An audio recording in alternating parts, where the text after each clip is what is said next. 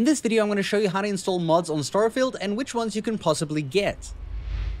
From mods to using your boost pack as a jetpack where you just hold down the button and it uses the boost entirely, where, you know, this is actually kind of cool. Like, no joke, where you can just like spam it like this. It makes the jetpack and the boost pack feel so much better. To mods like inventory management, which makes accessing your inventory and seeing everything, like seeing how many weapons I have here, seeing the damage, the mass, the value, and even being able to hide or even add extra columns of different random stuff that you might want to add here.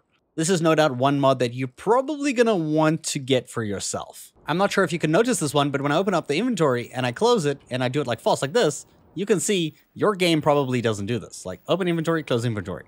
Open inventory, close inventory. Go check it in your game how long the animations makes it take for you to do that. There's a mod that actually removes those animations so that you can just access your inventory and close it as quickly as you need. Open up your map, close your map like that. Nice and easy. No random long animation that you need to watch just to do simple mundane tasks.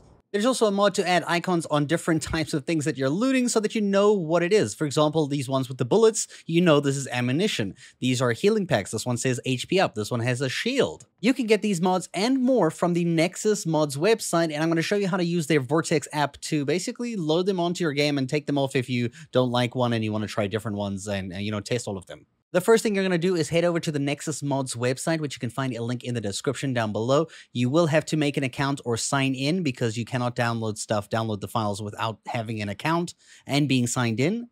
Then you're going to go ahead and search for games and type Starfield. When you find Starfield, you'll find it over here. And you can go ahead and scroll down here. You can search popular 30 days, popular all time, and see all the mods that are being made currently, because right now there's a bunch coming out like literally almost every hour or something. Now, if you want to install each mod manually, which is very difficult, I recommend going to each mod, seeing how it's installed, and hope that they all work together.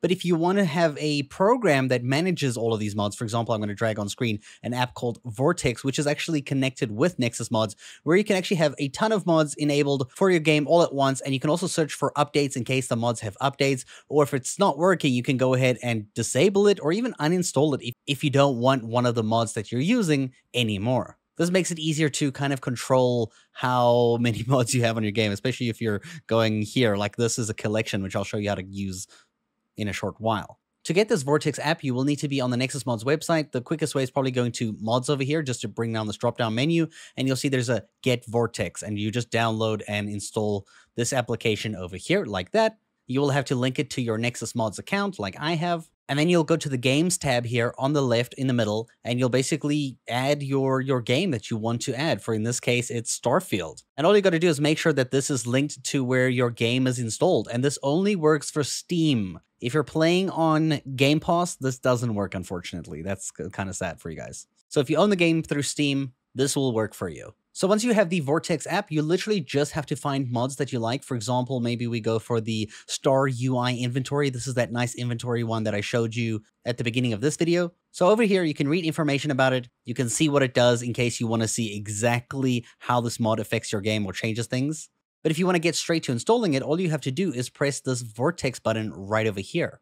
And this will download it straight to your Vortex and attach it in your mods for your game directly. Now, I'm not actually using individual mods right now. Right now, I'm using a collection, which you can access from the top of the screen here. Go to Collections, hit the Browse All button. And of course, this is through the Starfield game where we had Starfield selected. And you'll see here, I'm using this one over here, the #1 most downloaded one currently right now with almost 19,000 downloads.